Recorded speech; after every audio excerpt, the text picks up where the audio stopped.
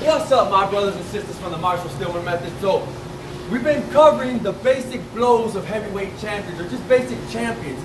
So we're going to go ahead and cover the last one, Dempsey's triple blow. Now this is a great blow. It's the way that he defeated Jess Willard, which was about 6'6" or 6'7", and probably outweighed him by a good 60-70 pounds.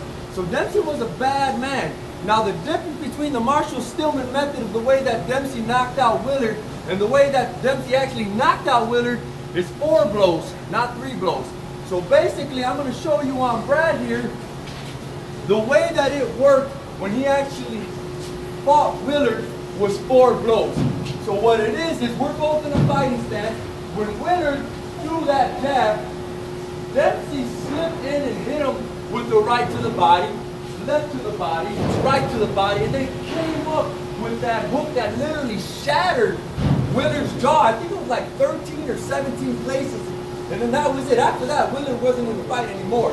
So the basic blows of it was right here. He throws the jab, 1, 2, 3, and then 4. So now in the Marshall Stillman Method, he goes over it a slight tad different. I'm going to put you on this side now. Now basically, again, if we're here, he throws his jab, it's 1, 2. In the Stillman Method, he goes over the right. So in the actual Willard fight, he uses a left for the hook. In the actual Stillman Method, he throws a right.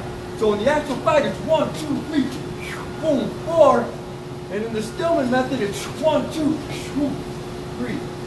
So there you have it. That is Dempsey's triple blow based out of the Marshall Stillman Method. And I also showed it to you based off the actual fight of 1, 2, 3, 4, and 1, 2, 3.